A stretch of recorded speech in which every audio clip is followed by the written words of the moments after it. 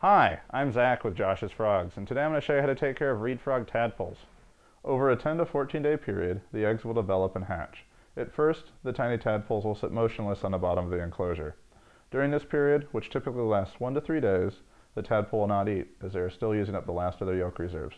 Do not feed the tadpoles at this point. Once the tadpoles begin to swim around, use a turkey baster to remove the tadpoles into a small container with some water from the reed frog tank. Do not use a fish net, as this can easily damage the young tadpoles. After the tadpoles are collected, it's time to acclimate them to the near rearing tank. At Josh's Frogs, we use a 20 high aquarium with an under gravel filter, about a 1.5 inch gravel bed, and a sponge filter, as well as some live Java moss.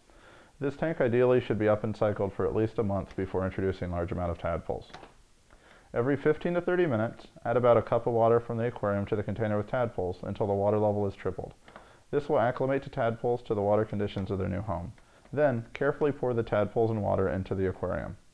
We alternate between feeding ceramicron, brine shrimp flake, and rapashi shrimp souffle once a day. When feeding ceramicron or brine shrimp flake, you may want to feed them twice a day. Make sure to remove any uneaten food the following morning. With this diet, reed frog tadpoles generally morph between 10 to 12 weeks of age. Once the reed frog tadpoles develop 4 legs, they will come onto land within a few days. Check the tank several times a day. Froglets will climb the glass sides of the tank. Alternatively, small pieces of cork bark can be floated into the tank, which the reed frogs will use as rafts to climb out as they morph into froglets. If you're looking for more information on caring for frogs or healthy captive bred frogs, please visit joshsfrogs.com.